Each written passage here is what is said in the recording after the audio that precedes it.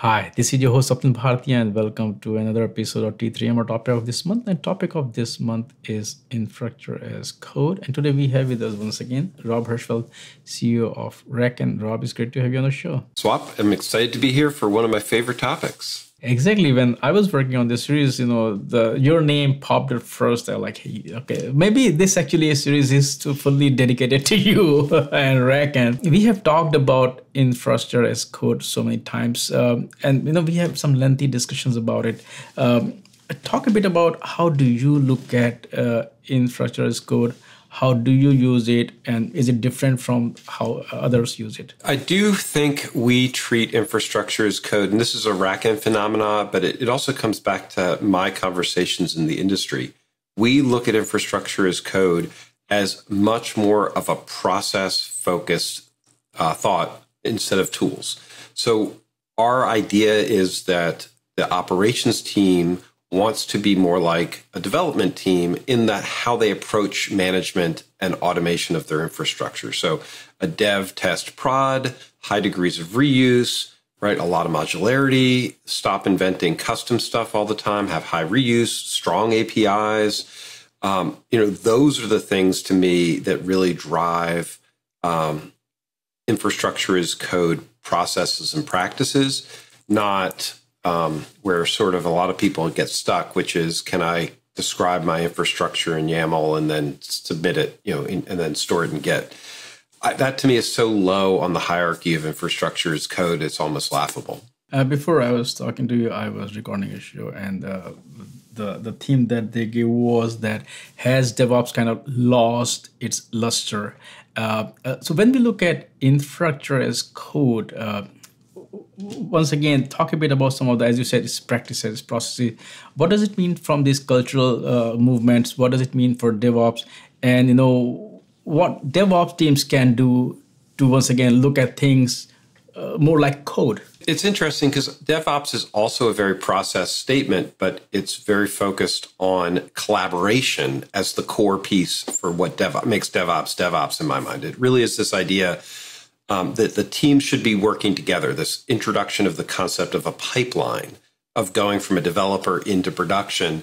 And to me, a lot of what we've evolved to from a DevOps perspective is this idea of pipelines. One of the things RackN really promotes is this concept of an infrastructure pipeline. It's a very similar concept, but connecting together all of the pieces and parts that are necessary to run your infrastructure.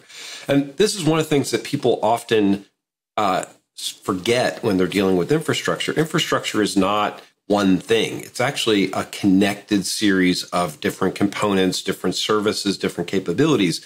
For an enterprise, especially on premises, bringing systems online and operating them is usually 10 to 15 different systems that all have to be orchestrated to make that work. And that's where the pipeline comes in. If you're using cloud, people use Terraform. If you looked inside your Terraform plan, the Terraform plan is actually a mini orchestration that's connecting together all of the cloud services for you.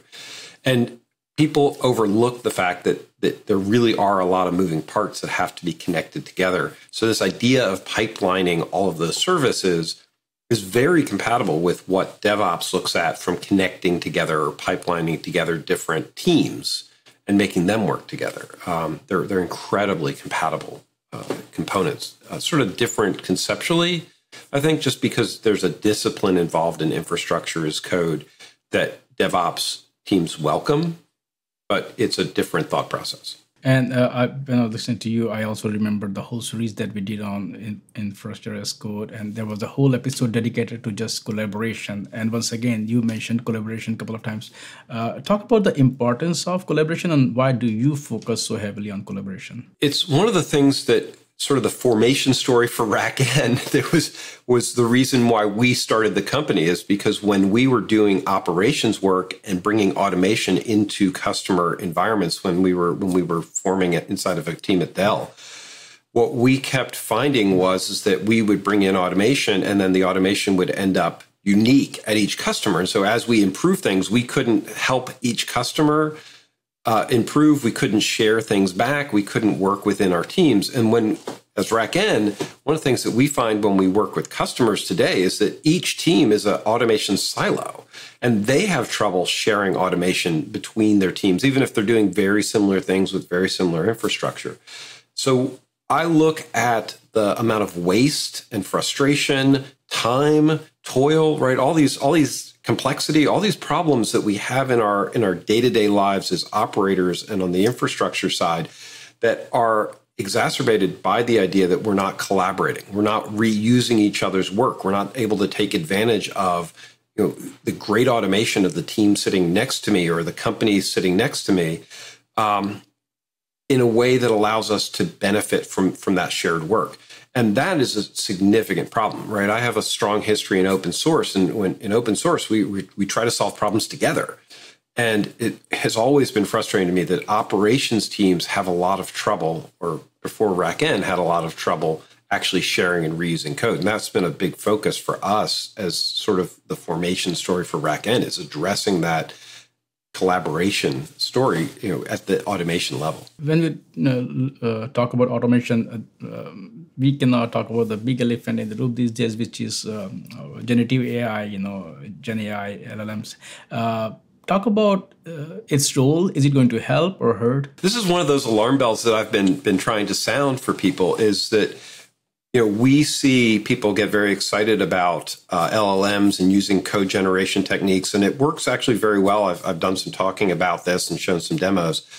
The challenge is that if you're not careful, it's very easy to have the LLM generate a really significant amount of technical debt, meaning code that is generated for one use, that isn't maintained by a person, is not designed to be maintained by a person, is, you're not able to then reuse that. So if you're using LLMs to repeat code that you might already have, you might generate it very quickly. And you might say, I didn't want to reuse code that I already had. I was able to generate new code, and it's great, and new automation, and that's great. The challenge is that everything that people build automation and code-wise has a life and has a life cycle to it. So unless you're using LLM for truly throwaway scripts, you're potentially walking into cases where it would have been a better investment, and we're working to make LLMs help do this, to find examples of scripts that already exist, where you can say, oh, wait a second, somebody is 90%, 95% of the way there. I can use the LLM to help me understand, interpret, extend, and add to the code, the automation that I already have, and then collaborate with the people who own that original code. So now you have one piece of code servicing both people. It is definitely a danger that we're running towards. I wouldn't even say walking. We're running towards this idea that we're going to have more and more bespoke automation. We did a roundtable recently where we heard from financial operators in the financial services area. And one of the things that stunned me was they were like, it's not that we don't have enough automation. We actually have too much automation. And so if we turn around and have LLMs magnify that effect and create even more, we really run the risk of just this explosion of unmaintainable infrastructure. And I think most people already feel like they have more automation than they know how to maintain, and more infrastructure than they can track. So we're going to have to use LLMs a lot more carefully to solve that problem, or we're just going to race to the bottom fast. Can you also talk about what kind of trends you're seeing in the context of ISC in the ecosystem? ISC is definitely very well entrenched. One of the challenges that we see from a trend perspective is that people keep working in silos here. They take something like a Terraform, and then they wrap Terraform in an orchestrator, and then have to then bolt in Ansible or some other automation configuration or bash scripts or things into that system. And so what we see a lot of really interesting tools that get people very excited, often centered on Terraform, which is a HashiCorp open source project. And so what we've seen here is that there's a lot of enthusiasm for solving these in siloed dimensions, and they add a lot of value doing that. What the challenge is that we're not seeing the collaboration on the other side. So as people start looking at these tools and taking advantage of this infrastructure, they really need to be aware of how do we reuse this technology. It's very common for me to talk to a platform team at an enterprise that has thousands and thousands of Terraform scripts and are trying to figure out how to consolidate that work. That's the purpose of the platform team and sort of the growth of platform teams, which is another trend line that I see. But the platform teams themselves are a response to this automation sprawl that we've been creating. And so we have to be careful not to take control away from people, but definitely to encourage, a reduction in the sprawl, because ultimately that's, it just becomes a challenge and a security issue, a compliance issue, a governance problem when you have a lot of duplicated automation running around. And so that's been something that we're tracking, and we're seeing, as much as people were enthusiastic about all these tools, they're starting to scratch their head on the governance side of it. And can you also talk about what role is RackN playing in, once again, helping organizations, kind of embrace these practices, these processes? I appreciate the question. We took an infrastructure as code approach in architecture even before it was called infrastructure as code. We've had several names for it and in the past.